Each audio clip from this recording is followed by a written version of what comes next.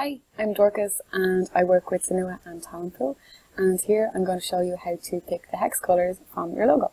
So here I am in Pixlr. So I'm in Pixlr.com and I clicked into editor and I'm going to click on open image from URL. And now I need to get the URL of my image. So I'm going onto my website, and when I hover over the image I'm going to right click and then copy image address, and then back into Pixlr.